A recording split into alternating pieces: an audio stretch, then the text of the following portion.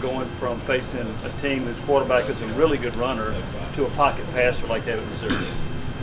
I mean, obviously, I mean we got some things that we can do differently as far as, because I mean the quarterback from Missouri, he can run if he needs to, so we're still going to be aware of that.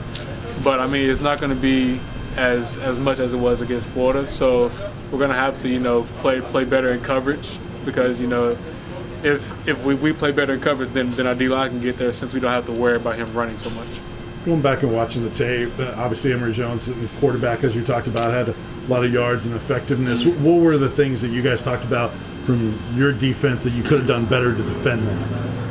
I mean, it's really just like pass rush lanes, because sometimes we kind of got out of him, and then he got loose, because some of the plays that he did get loose, we had good coverage in the back end, but like we kind of didn't get it done like the front end. So as far as us just working together with the D-line, that's just something that we got to get better at.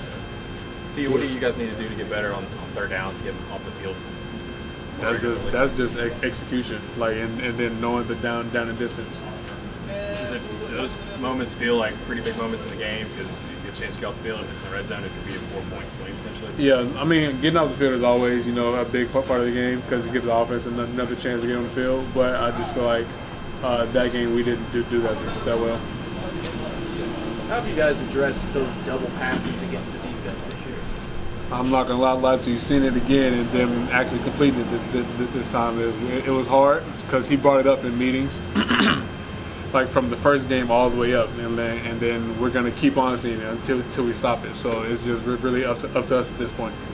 How do you stop a double pass? It's not a conventional play, obviously. I mean, with looking at it, it's like simple fixes, just people doing their job and then not trying to do somebody else's. What are your thoughts on playing a game at 11 a.m. Central Time? I mean, it's going to be a little bit different. We got to get up a little bit earlier, so really just know what time you're playing at, and then you got to get up and get ready to go early. Should be easy because you guys are in morning practices, right?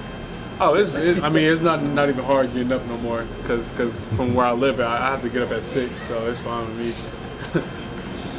Theo, lead the team 4 games in, tackles for loss. I mean, a lot of defensive categories. If someone told you you'd be doing that 4 games into this year, what would you have said? I mean, I wouldn't have said that they were crazy, but I would just told them, like it's whatever play comes to me, I'm gonna try my best to make it, and so far I've been doing that pretty well. Jabari Small said one of his best friends is Tyler Beatty, Missouri's running back. Yep. What are your thoughts on Tyler Beatty? Tyler Beatty, he's been there for a while, and we've gone to get some quite a bit, and he's a really good runner, and he has really good vision. So that's just something that we have to prepare for. He's also pretty good catching the ball. Yeah, and I think he's their leading receiver. So yeah, so another week of the running backs getting involved in the pass game. How natural was the transition feel for you going from safety to start? I mean, it was really natural, because in our last defense, the safeties had to come down and play man coverage sometimes, and then on third downs, I would always go play the money position. So that's just like the star, but opposite of him. So it was kind of really easy for me. Theo, saw a little bit more Christian Charles on defense earlier in the game. How's he and some of those other young guys doing in trying to get available and ready to play more snaps when needed?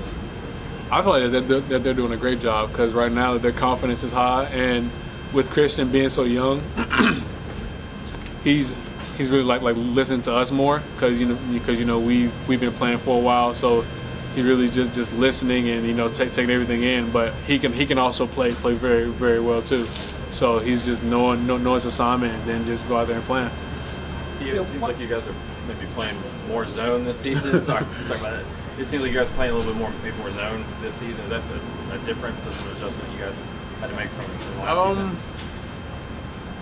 I'm not saying we playing more zone. It's just like different variations of it. Like we have like zone matches and all that stuff. So it kind of can turn into man. But I mean, it really gets us prepared, because we'll play man and then we'll throw it off with a zone. So it kind of gets us in the right place, because we love playing zone, because that's when all the picks and all the plays happen in zone. You mentioned a couple weeks ago this defense was good for you because it's simpler, it allows you to play faster. Are you seeing that throughout the team? Have there been fewer mental mistakes by you guys? Oh, very, very few mental mistakes. Like now, everybody can just fly around. You know, it's like minimal calls, so it's really just us, like, you know, executing the easy calls and going out there and playing fast. You've done really well at the star position. I wonder, what is it about your skill set that makes you so productive playing the nickel? I just feel like that I'm more of a physical player, and then my thought process, because I'm very smart. So I feel like those two going hand to hand, that I can see things quickly and then react well. So your experience of being in college this long has probably helped you a little bit. Oh yeah, for sure. I've seen a lot of different things thrown at me. So it's just for me just seeing all those different things. I'm really prepared for anything.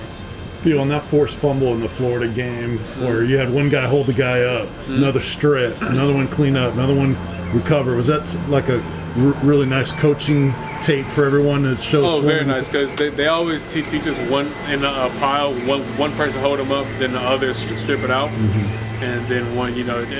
As long as we secure the tackle, they're not really worried about it. But if somebody can secure it or somebody can rip it out, that's the ideal situation that we want. It looks like Jeremy Banks plays with a whole lot of motion from our perspective. Is that fair, and what is that like? No, that is very accurate. He plays with a lot of emotion, and he plays very fast. So if you're on the other team, either buckle up or get out of the way. That's the only thing I gotta say. Does that kind of teeter off as the game goes on, or is he like that? Oh no, he's like that the whole game. So like that in practice? Huh? So like that in practice? Oh yeah, for sure. In practice too. Is there any setting where he's not like that? In the meeting rooms, because he's trying to chill and learn different things, but on the field, no, it's full go for sure. What's it like between plays? How does it show up then? Are you trying to talk him down also, or are you trying to? I don't know. I mean, for me, I'll talk to him, because I'm sometimes in the box with him, so I just tell him, he's like, okay, bet, and then we just play, because I don't want to disrupt him from his game, so I just let him go. What did you think when he picked up a guy and Kyle drove him into the ground? I feel like I was playing backyard football. Because I wasn't really trying to do it. It just happened, and I was honestly, I'm just out there having fun. So, whatever I do, I really did it, and I had a smile on my face while I was doing it too. So you got away with it, but Banks didn't. Yeah, Banks. Yeah. Wow, I don't even know what he was say about that one. Maybe you need to teach him how to do it better.